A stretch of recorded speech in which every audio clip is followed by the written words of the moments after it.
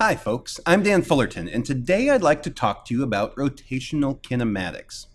Now our objectives for today are going to be to understand the analogy between translational and rotational kinematics, to use the right-hand rule to associate angular velocity with the rotating object, as well as angular acceleration, understand the dynamics of fixed axis rotation, and to apply equations of translational and rotational motion to kinematics problems of both the translational and rotational variety.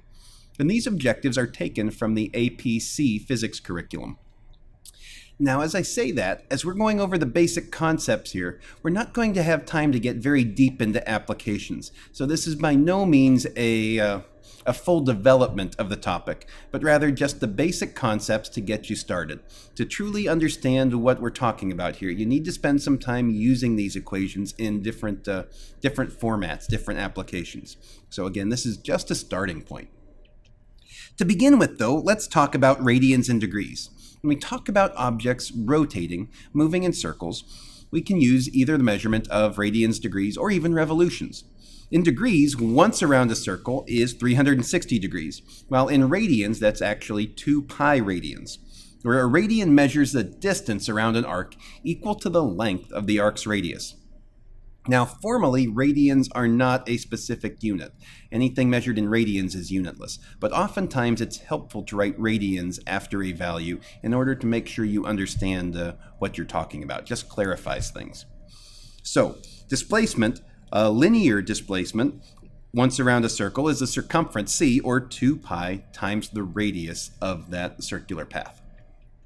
So let's see if we can't convert from one to another. If we have a sample problem where we're trying to convert 90 degrees to radians, how would we do that? Well, I would start by saying that 90 degrees, we want to multiply that by 2 pi radians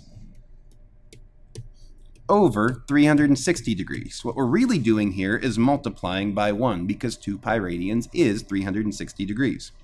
When we do that, we should come up with about pi over 2 radians, or 1.57 radians. Pretty straightforward. We could also go and convert radians to degrees. If we start with 6 radians, same basic process. Now we have 2 pi radians in the denominator is equal to 360 degrees. Radians will make a ratio of 1. 6 times 360 degrees over 2 pi, and I come up with something right around 344 degrees. Let's talk about displacements, though, linear compared to angular. The linear position or displacement is given by delta r or delta s, whether you're talking about the scalar or the vector. And when we're talking about objects rotating, it's usually more helpful to talk about delta s, just so you don't start getting confused between delta r, a displacement or position, compared to the radius of the circle. Angular position, on the other hand, or displacement, is given by delta theta. And if we look over here on the right in our diagram, we have an object that's right here at time t0, and over time it moves around the circle until at some final time t it has moved that distance. Its translational displacement, s, is going to be equal to r, the radius of the circle, times the angle theta that it has moved through. So displacement delta s equals r delta theta, change in your angle. So we could talk about an angular displacement delta theta, just like we could talk about a translational displacement, delta s. We could also go and look at linear versus angular velocity in the same vein. Linear speed or velocity, again, whether you're talking about the scalar or vector, is given by v. Angular speed or velocity is given by the Greek symbol omega, and they're both vectors. If you remember, an object on a circle has at some given point, if it's in uniform circular motion, a velocity that is tangent to the path it's on, v. At the same time, it could have an angular velocity, the velocity with which it's going around the circle. That is omega. If the velocity vector is the rate of change of position with respect to time, the angular velocity vector is the rate of change of the angular displacement, theta, with respect to time. Okay, very closely parallel to each other. Now, the direction of the angular velocity vector isn't quite as apparent. If you think about it, as an object moves around a circle, the direction of its velocity is constantly changing.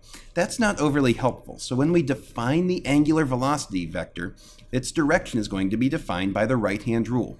Wrap the fingers of your right hand in the direction the object is moving around the circle, and your thumb will point in the direction we're going to define as the direction of the angular velocity vector.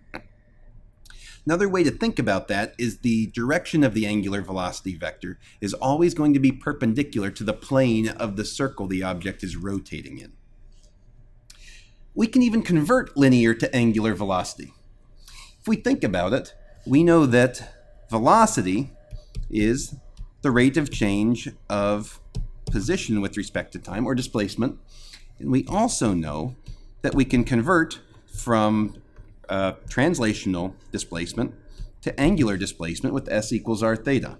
So we could replace s with r theta in our equation to say that the velocity is going to be d r theta dt. But in our problem, for an object moving in a circle, the radius is constant. So we can pull the radius out of the derivative. Therefore, since r is constant, our velocity is going to be equal to r times the derivative of theta with respect to t. But as we just defined, the derivative of theta with respect to t is the angular velocity. So v equals r omega. There's our equivalence relationship. V equals r omega. Okay, how to convert from one to the other. Let's take a look at an angular velocity example. Let's find the magnitude of Earth's angular velocity in radians per second. Well, first thing we have to realize is that as the Earth rotates, it goes through one complete revolution in 24 hours. So using our definition of angular velocity, that's going to be change in angular displacement over some time interval. And if it goes around 2 pi radians in 24 hours, well, we've got 2 pi radians over 24 hours. That's going to be pi over 12 radians per hour. So pi over 12 radians per hour. But instead of radians per hour, I'd like to get this in radians per second. So let's convert that hours. 1 hour has in it 3,600 seconds. And I come up with an angular velocity of about 7.27 times 10 to the minus 5 radians per second for the magnitude of the angular velocity. Just a fairly straightforward problem using a very common example, something we should all be familiar with. We can also talk about linear versus angular acceleration. If linear acceleration is given by the a vector, then angular acceleration is given by the alpha vector. Now, alpha is just telling you how fast your rate of angular velocity is changing as you go around the circle. And that comes into play when you think about objects moving in a circle as they speed up or slow down as they're going around that circle. So if acceleration is the derivative of velocity with respect to time, the parallel to that in rotational motion, angular acceleration is going to be the derivative of angular velocity with respect to time. Let's take a look and do an example there as well. We have a frog riding a unicycle. Not sure why, it just is.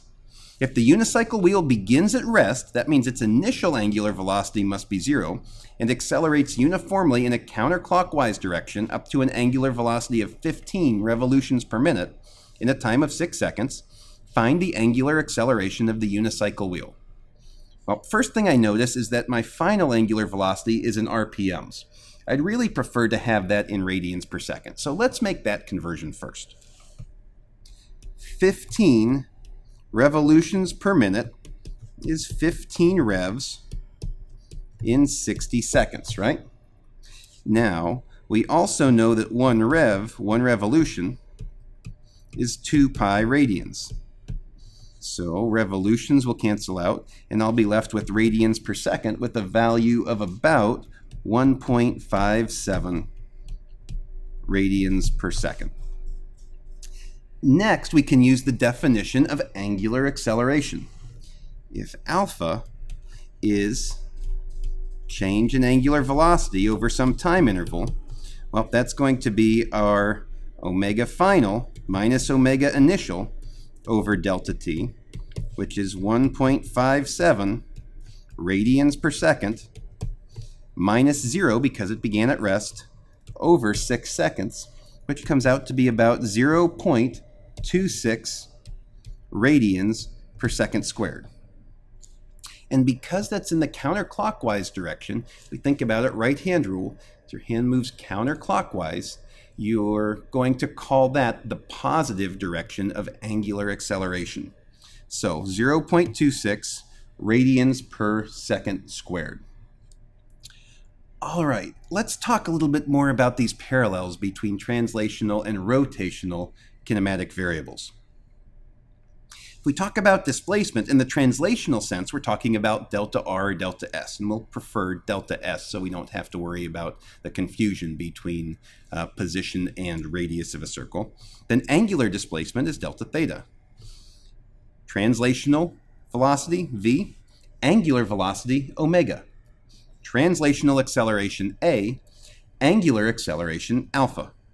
Translational time, t, is the same, of course, so angular time also t. We can also look at how we translate from one variable to another. Displacement, s equals r theta. Well, at the same time, theta must equal s over r, so we can convert from one to another if we know the radius of the circular path. Velocity equals r omega, omega equals v over r. A equals r alpha, alpha equals a over r, and again t equals t. But as you look at these, hopefully you can see the parallels here, r, r, r. Translational, translational, translational. Rotational, rotational, rotational. They all follow the same pattern. Learn the pattern and you don't have to memorize new formulas. Let's take a look at the kinematic equations as well.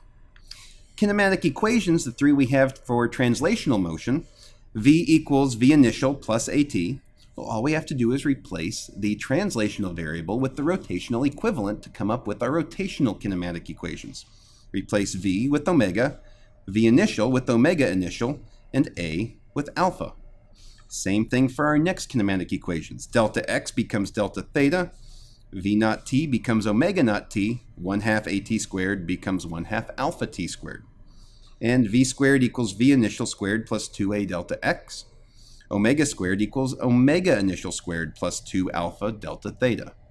Again, same basic formulas, just replacing the variables translational to rotational. Now, one last thing before we move on. Let's see if we can't derive the formula for centripetal acceleration. And we're going to start by expressing the position vector in terms of unit vectors. If you think about some point here on our circle, it has an x component of r cos theta in the I hat direction, and the y component r sine theta in the j hat direction. So we could express this as r cosine omega t times I hat plus r sine omega t j hat. There's our position vector for a given point on the circle. Let's go from there and see if we can't derive the velocity. Using that starting equation, r of t equals r cos omega t, and we're using r here instead of s. Again, probably not the best use of variables, but it'll work for our case. Plus r sine omega t j hat. Find velocity. Well, velocity is going to be the derivative of r with respect to t, which will be the derivative with respect to t of this equation. R cos omega t times I hat plus r sine omega t j hat. And the derivative of a sum is equal to the sum of the derivatives, so I can rewrite that as velocity is equal to the derivative with respect to t of r cos omega t I hat plus the derivative with respect to t of r sine omega t j hat.